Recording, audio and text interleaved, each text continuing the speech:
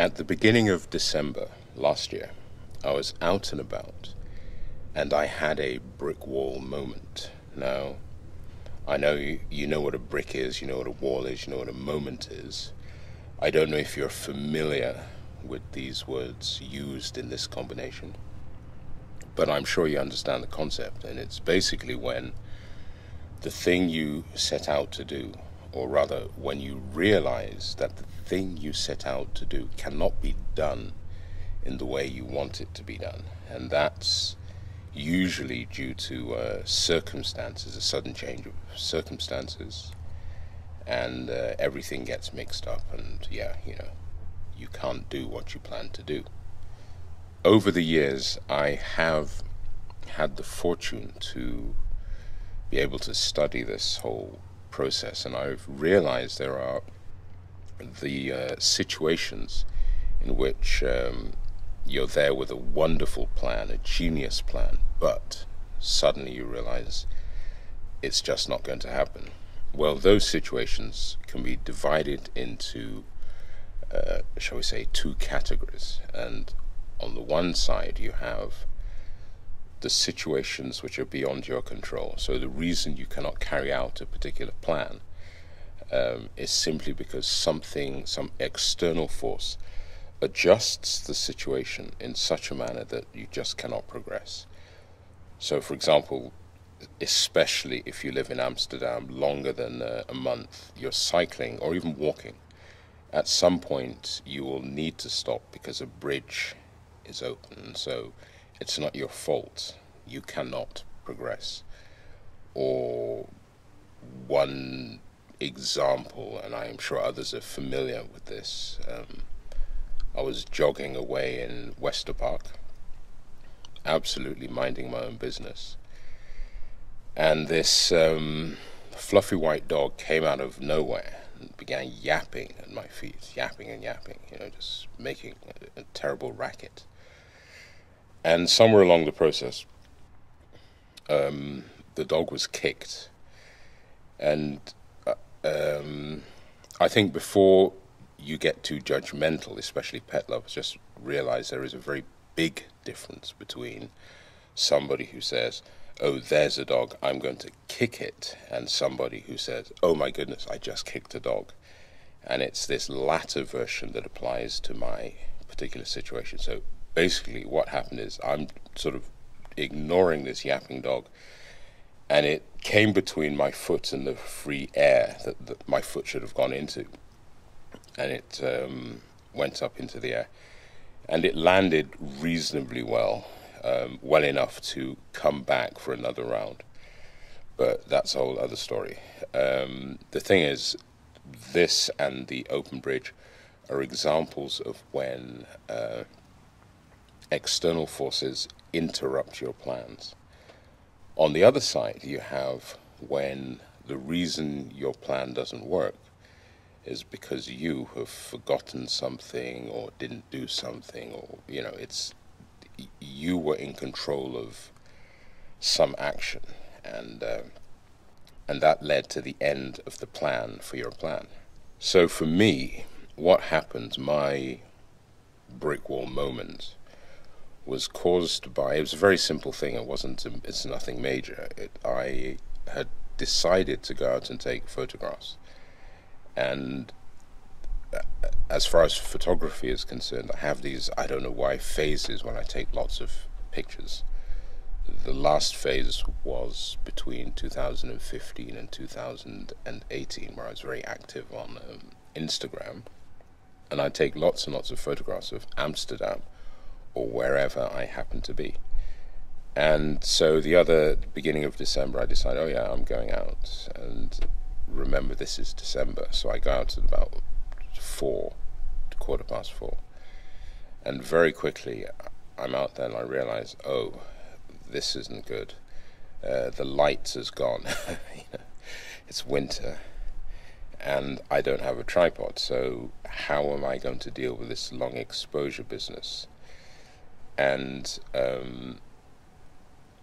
for a moment I thought, oh, okay, just be outside, walk around and whatever. But then another part of me said, yeah, but you've taken the camera out. You can't just, you've got to do something. And then I don't know how it happened or why it just, I mean, I was aware of a handheld long exposure would be a bit fuzzy, because I mean, can't hold a camera perfectly still for 20 seconds. And then I thought, okay, what happens if you don't worry about that, if you just actually exaggerate the whole movement? And so I began to take these long exposures, but I was jiggling the camera all over the place. I don't know why, it just suddenly I thought, hey, and so I did a couple, and I thought, hey, I looked at them and I thought, that's the good thing about digital photography.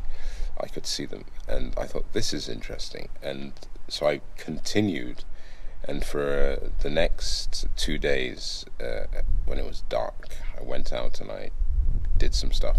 And so the result are these photographs which have been sort of merged into this film. And that to me was, I hope I get this right, that to me was how you solve a brick wall moment. Or for me, when I'm stuck, I realize, and this is just age and experience that have taught me this, the best thing to do is just surrender, to sort of say, okay, accept this is what it is. In earlier days, I could get really obsessive about having a particular result and spent very many hours just, basically pushing against a brick wall, and until something or somebody showed me that there was an alternative. Yeah, so that's what happened in the case of my brick wall moment at the beginning of December. I surrendered and ended up with these images. Whether they're not important, but I must say I had quite a lot of fun. Just, that flow thing when you're just suddenly you're doing something, you don't even know what you're doing, you're just allowing instinct to let you run, and yeah, that's a good feeling. Yeah. This also it suddenly makes me think of something, the surrender, the idea of you have a brick wall moment, what do you do about it? And I said about age and experience giving me perhaps something of an advantage. But back in the day, there are a couple of examples, sort of is a joint example, shall I say. I worked in a particular office, architectural office, very international office, and you had the most incredible people there. I mean, there were people, I would just be gobsmacked at the way they could see particular things within an architectural context. I could barely keep up sometimes. And I spent a lot of time, I have to be honest, in terror. So I would often know what to say and have a solution, but I just couldn't get it out. I don't know, I had chickenitis, major chickenitis. And so often I'd have these brick wall moments. There was one that happened at least 3 times where I'm at the drawing table with this roll of sketch paper, and I'm meant to I've got a piece of the project to work on. And the first one was when I went to the office. My first job was on this competition for a redevelopment for a part of Paris. Just big thing. It's lots of big thinking here. So I had to work out something. I knew I had to work out something really good, because at the end of each day there was this long wall. We'd pin up all our thinking on the wall, and then our boss would come. You could get slaughtered. So that worried me. I didn't want to get a public tongue lashing. And but that would cause me to freeze. So the lady, my colleague, she drew in front of me, sometimes I'd be stuck and I'd be doodling along the top of the sketch paper and writing lists, sort of instruction lists of do this, do that, and you would need to try and kickstart myself into action. Nothing would happen, and then she would just by coincidence turn around and say, "Oh, hey, could you come and look at this, and what do you think about that?" And we'd suddenly have this conversation, and the pressure to do something would just change because I think I felt very safe talking with her, so we'd discuss whatever it was, and that would free me up to go back to the sketch room. Suddenly, oh yeah, I could sort of put out the idea. So you had that one, but there was another one. I referred to the drawings pinned up on the wall. So during those moments, those presentations, I would always stay as far away as possible from. I had sort of been in a far corner. Don't even look at me. I'd sort of observe and try to keep out of anything. And the sad thing is, as I said before, quite often I had quite reasonable solutions, but I just, they just wouldn't come out. And the boss, because he was sort of like an eagle. He made me think of an eagle, and he could terrify people, and it could explode if he thought your thinking wasn't up to scratch. So he'd present, it was everybody sweating, and if you got a sort of, if your presentation led to further conversation, you were always very happy. Anyway, so most of the time I kind of avoided saying anything. I just watched. But there's one time I was there, I was looking at something, and I was at the wall and I was looking at something, and he just came up. And I sort of thought, oh shit, I can't, there's no escape. And he just started talking about the whole design. He was just saying a few things, and he asked me about certain things. And one of the things he asked me is that, I mean, if you lived there, how would you see it? How would you this? And I don't know, it was an odd question, but I told him the way I thought I saw it, the way relative to this competition, what we were trying to do. So I told him all this, and then he said thanks. He said, oh, by the way, you know that if you have ideas in your head and they don't come out, they're pretty useless. And he sort of went off, and I thought about that. And I realized, I mean, not just this moment, but due to other interactions with people, whenever I do have that brick wall moment,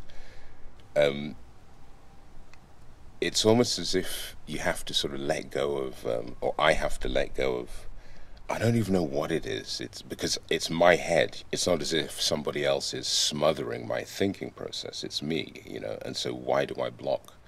And it's, I just found out that the only way to get away with anything is just accept, okay, I don't know anything about this. Let me just trust myself to see what comes up and not be afraid and not pre-cancel or pre-censor whatever ideas are there. So yeah, this may have been a bit of a, I hope it's clear what I'm trying to say. It's that at least for myself, when hitting a brick wall, I let go. And I mean, look, of course I'm going to say it works for me, but it really does. Seriously, it's, I find it's just that sort of letting go and trusting yourself. I don't want to sound preachy, but if I sound preachy, hallelujah, so be it. But it really is about letting go, trusting yourself. Sometimes ideas are really scary. I'm thinking, isn't that really stupid?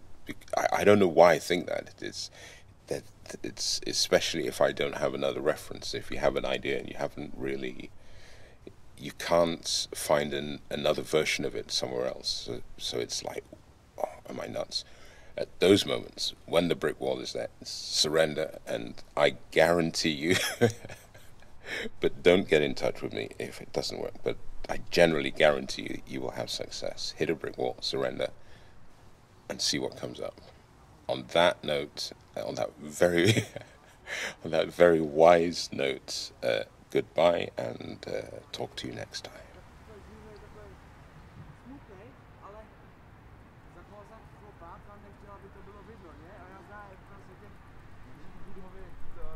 aury a energie, ja bym miał na też,